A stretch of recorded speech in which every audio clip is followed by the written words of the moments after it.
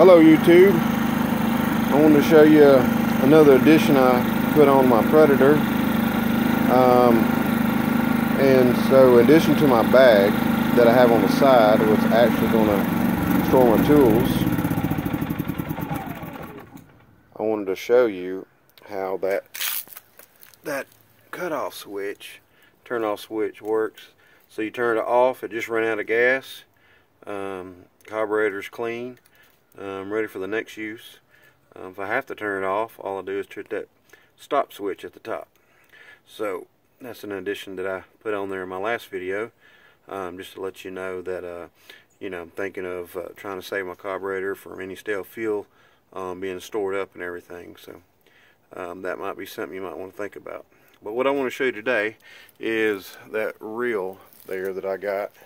I'm not sure where I got that from. I don't know if it's Harbor Freight or where it was from, but I found it in my garage. It was a Christmas present, I'm assuming, a while back. It was still in a box. Just never mounted it anywhere.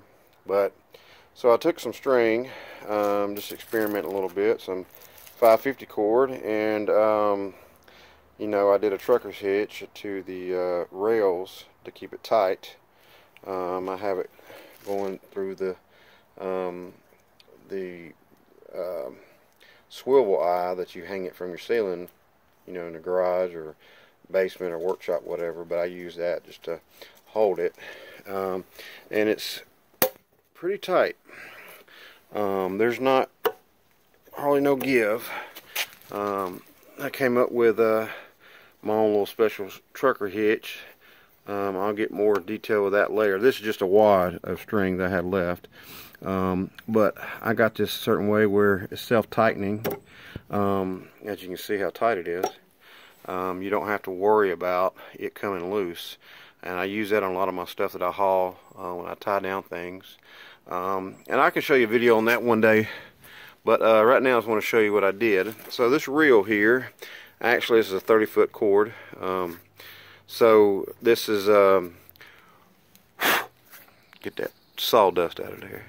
So this is actually something I thought about because I got tired of unwinding cord all the time, bringing it out and trying to hook it up to my generator when I'm working on wood projects and stuff, and it was just a pain in the butt. So I thought there's got to be a better way to, instead of me bringing the cord all the way out to the generator to my machine, I can just pull this out to my machine, which is a lot better because, as you can see, it's this isn't full length. It's 30 foot, but you can see that I can have this in a well ventilated area and still run my cord inside or whatever I need to do. And when I'm done, I just snap it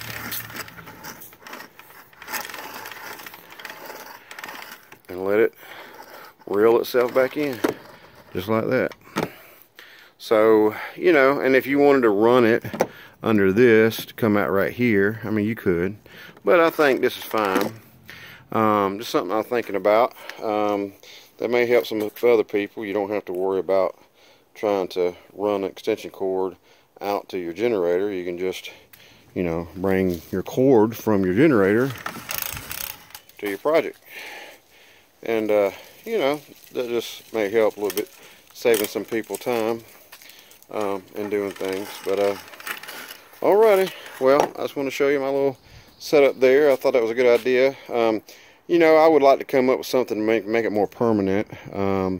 But this works for right now because I can actually, take it off if I want to. It's not a big deal. I thought about putting a strap or something on there, but I think this is fine. And so anyway, that's my cable, my lock. When I got it outside running, I can tie it around a tree or something like that, or a pole, so it won't get stolen. But anyway, thank you very much, and have a good day.